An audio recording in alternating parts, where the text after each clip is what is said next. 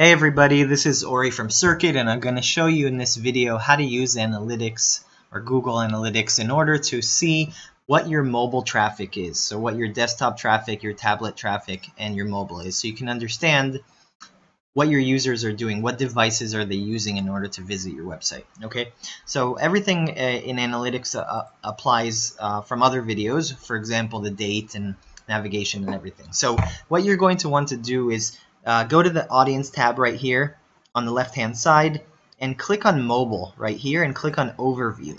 Okay, so now if I scroll down below the graph itself, I'll be able to see the segment by desktop, mobile, and tablet. So for example, we have in this example 22.84% of mobile viewers.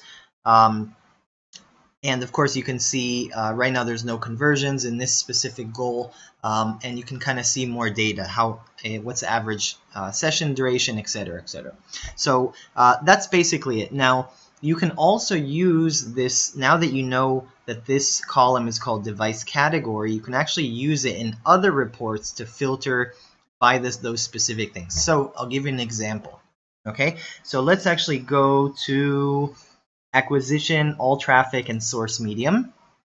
Okay, and let's actually see what our Google organic, what our organic traffic visitors are. Okay, so I'm going to click on the secondary dimension, and I'm going to click here. I typed in device, and I click on device category. Okay, so now I added a secondary column. Now I can see in this example, Google organic traffic based on desktop, mobile, and tablet. And then you can kind of go further with many other things. So for example, with segments, with other reports, etc., you can kind of go and get more detail by separating these.